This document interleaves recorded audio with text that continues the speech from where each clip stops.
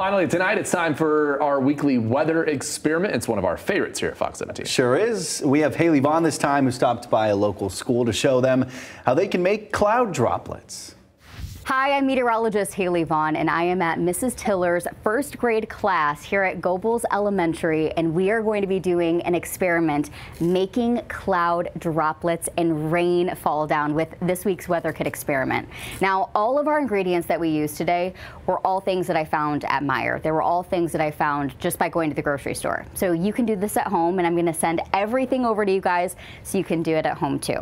All we need is shaving cream, ideally blue food coloring because we're going to make it rain, water, large cups. I used glass, but you can use anything that's clear, and little tiny pipettes. That's all we need to make our little experiment. And water. Yep, good call. And water.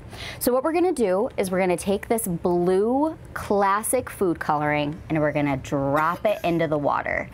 And what we're doing is we're creating our rain. It kind of does look like ink. And I'm going to use a pipette just to mix it up.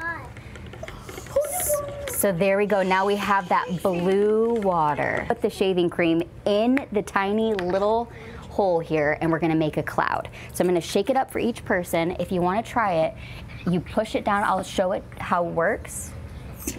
And it's going to create a cloud. So all right, so if you can keep doing that, try to make a really big cloud. And you're gonna push really hard. Perfect. That is good, perfect. All right, we're gonna pass it down the line. Try to make your cloud. Amazing. All right, now pass it down. Good, so we're making our cloud.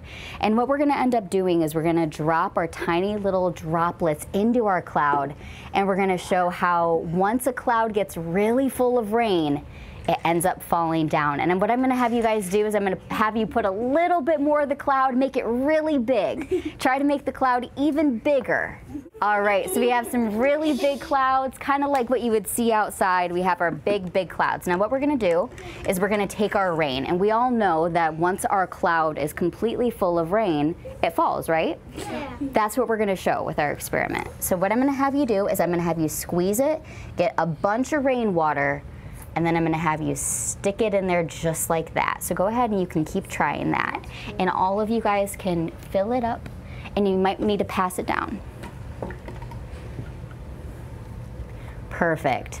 So this one you can already start to see the cloud is getting full, and then it's gonna start to drop down just like rain.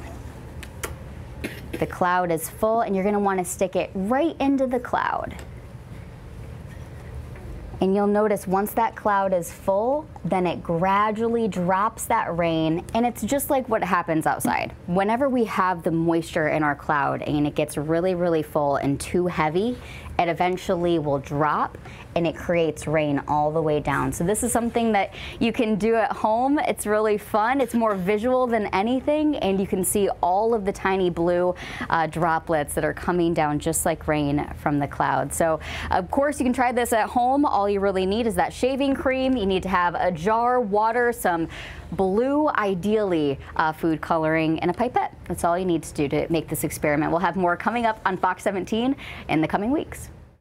And those are so fun. We can only hope that people see that and then want to just recreate it at home. Like you said, it's easy to do. Yes, I would highly recommend using a really good food coloring. It's going to get it a little bit better when it's falling through the cloud, and it's an experiment. Yeah. Every single time there's going to be a little mess up or two, and that's going to be the fun with Mrs. Tiller's class. And Mrs. Tiller is actually one of my true family friends. I've known her since I was in preschool, and so it was a real treat going to her classroom. It's a fun little story within the story. Yeah.